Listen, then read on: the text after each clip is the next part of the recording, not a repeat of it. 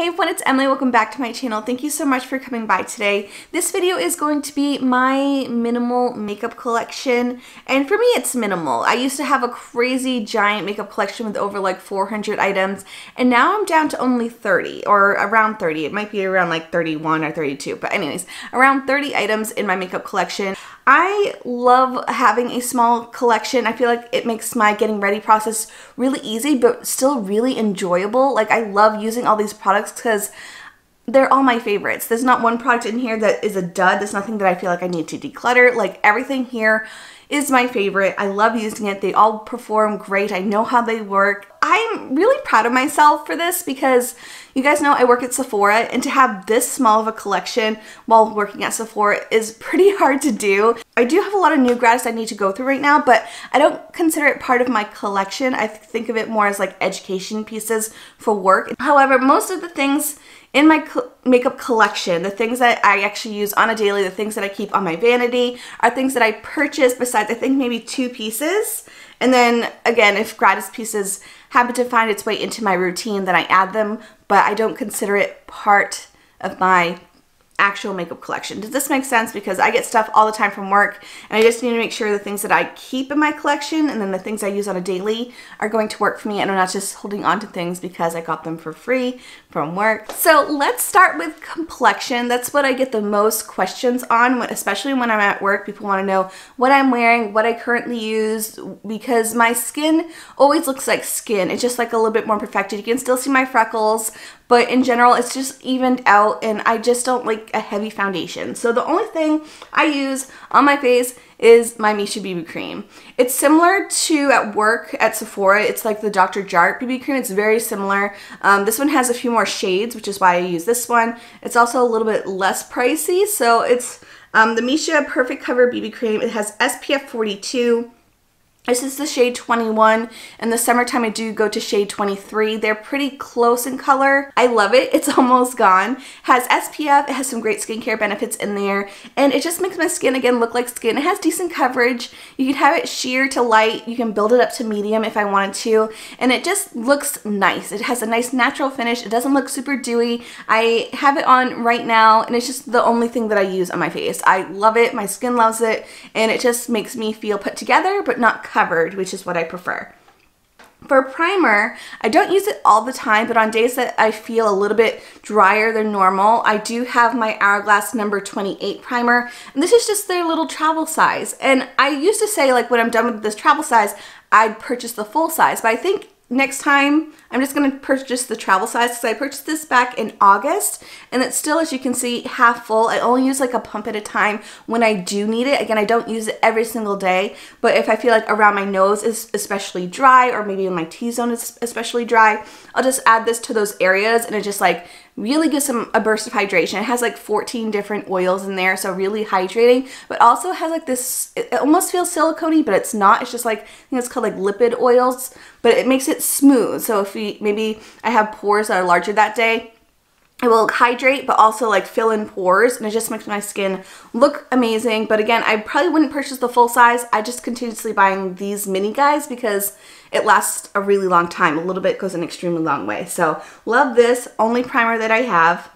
And then the only concealer that I have currently is the Charlotte Tilbury color corrector in the shade Fair. And this is what I use most days if I feel like my under eyes are especially dark, or maybe I don't want to do a full face, I just need a little spot concealing and then like maybe a powder on top, I'll use this. It's just a really nice creamy consistency. I don't know if you can tell. There's definitely like a big dip in it. I just use my finger with it and just blend it. It's super easy to use, and the packaging is super cute. Again, a little bit goes an extremely long way, and it just works for me, so that's what I've been using. I got it instead of the Glossier Stretch Concealer just because the Glossier one I've used in the past and I loved it, but I feel like sometimes they're a little bit like too like movable, where this one kind of stays in place a little bit better, so I like that one a lot.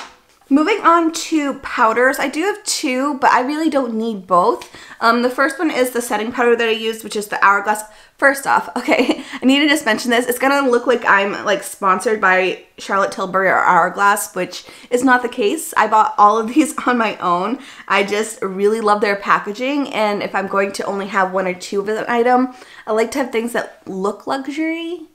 I mean, you can definitely get things that are just as good at the drugstore, but I work at Sephora, so I like to just have things in my collection that I can, you know, talk about at work. This is the Hourglass Veil Setting Powder. It's lovely, especially if you have drier skin, because it doesn't look super dry or cakey on the face. I just do a light dusting every once in a while. I don't use it all the time. This little guy I also bought around August, and there's still plenty of product in here. But I'm not sure now if I would actually repurchase this because I don't use it enough to justify the price. Like, I'm getting my money's worth, I'm using it up, but I just don't think I need it on the daily, so I don't think I need to invest in something like this. However, I do like having this powder, and I feel like this is something I would repurchase versus the loose setting powder. This is the this is the Charlotte Tilbury Airbrush Flawless Finish Skin Perfecting Micro Powder. It's in the shade Fair. So one, this packaging is freaking adorable. Like, look at that.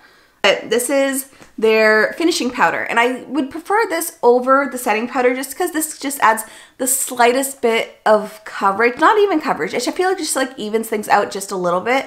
So maybe I went a little crazy with my bronzer, or maybe I just need like a more airbrushed finish. This does the trick. Is that what it's called? It is called Airbrush. Anyways, it's just like makes everything smooth and really blended and just really seamless. So I really love having something like this, and I think I would repurchase this over the Hourglass, but I love having both currently. Once I use the Hourglass one up though, I don't see myself repurchasing. This one, however, is just a beautiful finish, and I love using it, and it definitely has saved me a few times when I've gone a little heavy with the bronzer. The next thing I have is this trio from Hourglass. This is their Ambient Lighting Palette, and I got this when I was doing my sister's bridal makeup to give like that ethereal glow, and I love having it. I don't use it enough. This is a product I definitely need to like bring to the surface. It's beautiful. It's really pretty. It definitely gives my skin like just a gentle light to it without being like super shimmery or like have like micro glitters, but I really love it. I really love using it. I just need to use it more often. I think in the future though, if I was to like go back in time, I'd probably just buy like one shade that works me versus like the whole palette. I do like having it. It's just something that in the past I wish I had done a little bit differently. For highlights, I have one cream and one powder. The powder one I'm just trying to use up. I don't see myself repurchasing it, but I did purchase it, and I do want to get at least some use out of it, and this is my little baby Becca Shimmering Skin Perfector in the shade Moonstone. It's like the perfect shade for me. This little guy is like pretty much the only size I need. I would never be able to get a full size because I would not use it up at all. And then this product I have been loving. This is from Hans Skincare Cosmetics. It's their Illuminizer in the shade Champagne. I did use it today, and as you can see, it just gives like a nice like gloss to the skin without any shimmer whatsoever. It just gives a nice highlight, but again, just shine. It doesn't give you shimmer or like a glitter. It's just shine, and I love that so much. So it's just like a little putty, and I was nervous that it was gonna get like all weird and dried out before I got a chance to like finish it up, but it still works perfectly well. I just put my finger in, and like the warmth of my finger just like makes it work, and it just is a lovely product, and 100% would recommend that. I only have two blushes. I have this one from Hourglass, which is their Ambient Lighting Blush in the shade Mood Exposure. I've had this for years now. I want to say this is like four, maybe 5 years old. I got it one of the first purchases when I was working at Sephora, but I love it. It's definitely getting low now. I don't know if you can tell, but I can see that the waffle underneath is starting to peek through. Like I can like see the imprint on it. I don't know if you can see it on there, but this has definitely got its use. I love using it. I use it so much. And as you can see, I've had it for years, and it's still going strong. It still performs just as well. So 100% recommend if you just need one blush that's going to last you a long time and just gives you like that nice like soft, somewhat lit, lightly pigmented blush. Like it's very user-friendly. If you don't want shimmer but you just want like glow, it's a great product to use. And then the other blush that I love and I've actually hit pan on, is my Han Skincare Cosmetics blush in the shade Glory. It is what I'm wearing currently. It's just a nice glowy peach, which is beautiful if I just want like more of like a beachy look or just need like, just like a little wash of color. I love this. Again, it has a light to it, but not shimmer, and it is, I don't know if you can see it, but it's great if you have fair skin. Would buy again once I run out. I have one bronzer and then one contour thing, and so my bronzer that I use is this one. This is a repurchase. This is the Han Skincare Cosmetics bronzer in the shade Ibiza. It is lovely. I use it all the time. I also use it on my lids for an eyeshadow if I'm like really lazy one day and I just need something there. I did use that on my eyes today with the Charlotte Tilbury this guy here, which I'll talk about in a second, but it's just really easy to use. I have gone through a full-size one. I have gone through one in the past. I did repurchase it recently, and it's been like my go-to bronzer for over a year now.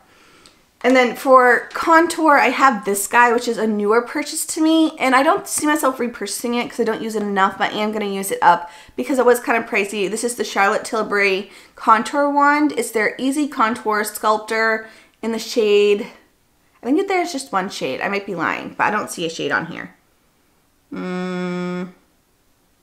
Fair medium. I lied. It's called fair medium. It looks like poop when you put it on. Like it's like a weird, like brown, disgusting bit. And you're like, what did I do? But I used it today and you can't really tell. It just kind of just like blends out so effortlessly that it just gives like the slightest bit of shadow, but without any type of pigment underneath. I don't know how it does it. But it is really nice. I just don't see myself repurchasing it because it's a cream and I'm going through it pretty quickly, so I don't think I'm really getting enough uses out of it. It's just something I don't need because I just love this bronzer so much. Like it's just like topped all the other ones that I have. So I have it, I'm going to use it, but I don't see myself repurchasing it in the future. I have one brow product. This is the Urban Decay Brow Blade. I have a couple other things that I've gotten through work that I haven't pulled out yet, but this is the one that I purchased, would repurchase, love. This has been like my only brow product for almost a year now. This is a repurchase. This is the Urban Decay Brow Blade, as I've said. One side is a little brush, and the other side is similar to like an Anastasia Brow Wiz. It's just like a pencil, and the brush side is amazing if you have no brow hairs. I have very little of a tail, and the very front of my brows is very sparse, so you can get like really precise, almost looks like brow hairs looks, without it looking like crazy fake or anything like that. It's such a good product if you don't have many brow hairs. And then for an eyeshadow base, I have this one from Terramere, and it's just their eyeshadow base. I got it in a subscription box. I'll just use it, but I don't see myself repurchasing it. I don't know what the price is, but I just don't use it enough again to justify the cost. And then my one mascara that I've been using is this It Cosmetics Lash Blowout. I've gone through 2 of these so far. It's phenomenal. It just like lifts and lengthens and volumizes. It makes my lashes look like I have more than I do. All right, so the final thing before moving on to the rest of eyes and lips is this guy here from Charlotte Tilbury. It doesn't even need an introduction. You guys know I love it. I use it all the time. I used it today. It's just easy. It's the Eyes to Mesmerize in Marie Antoinette. And I originally had bought, and I had a second color. I ended up just giving it away because I wasn't using it as much. So I love this one so much. 100% will purchase again when I run out. It's so good. But now let's move on to eyeshadows and lips. I like to have a little bit of variety in certain areas of my collection, and it just makes it seem like I have a bigger collection than I do, because you can always like play with my eye. So I can always play with my eyes and do different combinations, and it just feels new. So I have first my Viseart Tryst palette. This is this one here. It's really pretty. It looks really good with my blue eyes because it has like lots of pinks. It has a couple purples. It has some neutrals in here. It's just a really beautiful palette. I love this peachy one here. It's just something I use at least a couple times a week. This is probably my favorite palette. I think I would say it's my favorite palette. This one I have, which is my Milani Soft and Sultry. And I keep it around even though it's not exciting just because it has all of my bases when it comes to neutrals. It has a cool tone, it has a warm tone, it has a little bit of shimmer, it has some darker shades if I need some shadow, it has some really nice grungy colors if I need something like that. So it just covers all my bases when I need like a transition color. It's such a good one to have for like a tool. And then I have two other palettes. One I purchased first and it was this little baby guy. This is the little one from Lawless. And it's such a good, like, again, companion palette or like a traveling palette because it has some nice warm tones. It has a black if I wanted like to do some type of liner look, or if I really wanted to smoke it out. It has just like a cream. It has some really pretty golds. It just is like what I need if I'm like going to Disney and I just need like one thing with me. I use this and it's just like really easy and convenient. I have the little one from Lawless and I don't think I need it as much anymore because I have the bigger version now. This one was on sale recently and I did purchase it with my beauty budget. And I got it because a couple of my other palettes had seen their date. There was the one from Milani, the Bold Obsessions, which was not workable anymore. I kept trying to like make it work because the shadows were just getting like hard pan and they just weren't performing well. So I ended up going with this when it went on sale because I know I love this one. But I feel like now I don't need this one as much because most of the colors are in this already. It has some nice like cranberry colors, has lots of oranges and warm tones and shimmers, has that black that I could use again. This one is new to me, but I'm loving it so far. I'll give you more of an opinion later. I've only had it for a couple of weeks, but I think now I don't need the little one just because, again, all those colors are already in here. Like I don't need both of these, but I'm going to keep holding on to this one for a little bit longer, and if I don't use it, I'll probably hand it off to someone while it's still in really good condition. Let's move on to the final eyeshadow bit. And this is an area that I don't mind growing because I consider like this thing as one item. This is my single shadows. This is where I can have like a variety of things, but it's still like contained in like one item without it getting overboard. So this is my single shadows currently. I have lots of space for more if I needed,